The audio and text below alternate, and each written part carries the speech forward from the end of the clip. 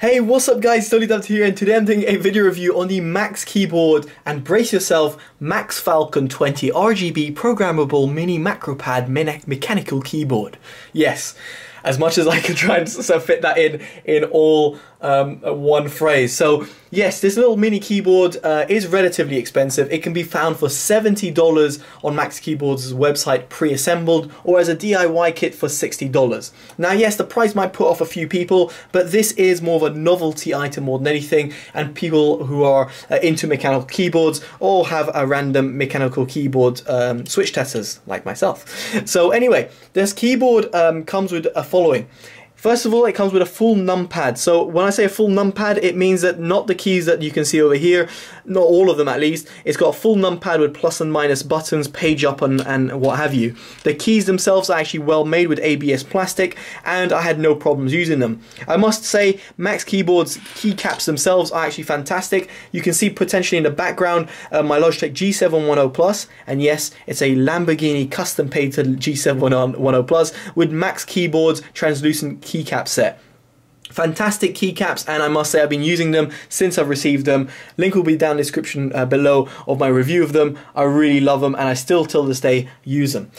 So Max Keyboard do make lovely things, and as you probably saw over here, this is another of their mini key switch testers. But when I tested this, I was like, this is not enough for me to play CounterStrike because there's so many buttons missing. 20 keys, however, yes sir. Now I'll show you a video in just a bit of me having a lot of fun playing with this mini keyboard on a competitive game of Counter-Strike, and yes, it was manageable. No, unfortunately we didn't win, but we had a lot of fun, and yes, I top fragged. Yes, I know that's the most important. No, it's not the most important. Anyway, I know it's not. Anyway, in this, in the keys that I've got over here, I've got RGB, a Cherry MX RGB silence, which I'll just try and show you over here so you guys can see. Now, these keys can be customized. If you go through Max Keyboard's website, there's a variety of keys you can choose from, including Gateron switches, which some people actually love. Now, in terms of the performance of the little keypad itself, as I said, I was able to play a full game of a Counter-Strike, competitive Counter-Strike with this, and I had no problems by doing so. In terms of the build quality of the keyboard itself, it's really well built. It's got an aluminium frame. It's connected via a micro USB connection, and yes, the USB connection is included within the package, and the rubber little bits which are underneath as well. Underneath the keyboard, you've got a few hardware buttons, so to speak. So if I just change profile, you will be able to see I can adjust the brightness level of the mini keyboard. I've got the LED modes, which cycles through the different LED modes that are available on this on the keyboard, and then I've got a cycle mode which goes through the 5 different pre-assigned cycles. So this is my profile 2, which I've got, and then if you just go through it, it will go through them. So it's a really nice little hardware buttons, and they actually come in very useful in terms of what you're going to need it to do. Now, going to the right side of the keyboard, you've got an on and off switch, which essentially does what it says on the tin, switches off the keyboard. Now, a small little note in terms of software-wise, it comes with its own software, which you'll have to download and install, but I must say, when I plugged the keyboard in, it picked it up straight away on Windows 10, and picked it up as the numpad, as in like the default numpad, as it comes with the pre-assigned keys. Now, going up to the software, I must say I was very impressed with what Max Keyboard have done here with the software. It's very intuitive, a lovely little interface, and very easy to use. Now, as you can see over here, layer 1 is my Counter-Strike profile with all the keys I would want, but whatever you want to do, you can customize. Just click on a key and click on key assignment, and here you've got all the keyboard keys, including media function keys. You've also got right and left click buttons as well, which are not things you would expect on a keyboard. It's great to actually have them on there, and it's a very easy interface to use. Just simply click on the button that you'd want. So for example, I've got G over here. I just click key assignment and press O, it changes it to O. I hit save, and then that's already O on the keyboard.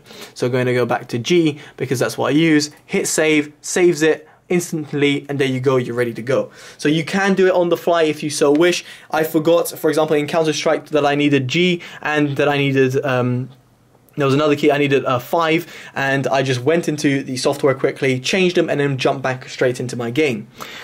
Now, what I like about the 5 different layers is that they're all independent from each other. In other words, layer 1 has a different backlight setting, which is RGB wave, from layer 2, which has a backlight setting of LED fade in. It's a very small thing that they've added over here, but it's a really fundamental thing because a visual key of changing each layer is a really nice feature to have. So now I'll go on to my Counter-Strike game that I had. I had a lot of fun playing this game. In this certain clip specifically, a guy team kills another guy and then ends up getting banned. And yes, I do say B looks clear, suddenly see an enemy, and the guy team kills the other guy, and I kill the other guy whilst doing it. And anyway, you can hear my terrible laugh, but we had a lot of fun playing that. And as you can see, I'm just using that little mini keyboard over here. I didn't have to use anything else whilst playing Counter-Strike. It was really fun, and I must say quite challenging, but at the same time very rewarding because I didn't really need my keyboard. The only time I needed my keyboard is if I wanted to rage chat in there, or keyboard bash, or if I wanted to enter Windows and I needed my full set of keys. Other than that, everything was achievable via this mini keyboard. And like, for example, my L2 profile, I've got macro settings, and I've even got a macro settings to launch my emails and browser, and then another button to actually launch a program, which in this case is GeForce Experience. So there we go, guys. I must say, this little keyboard, it might seem expensive at first, but if you put it to use properly, it can be extremely vital and fantastic to actually use as just a primary keyboard. In that case, I mean primary keyboard as like a gaming mini keyboard that you'd buy from like Razer or whatever, like the Orb Weaver. This is basically it. It's fantastic. I love it, and I'll definitely recommend it. So there we go, guys. I've been totally dubbed. Make sure you give it a like, comment, subscribe, and in the comments below, let me know what you think of this little keyboard. If you got it yourself, it'll be great to know. Alright, guys, take care, and bye-bye.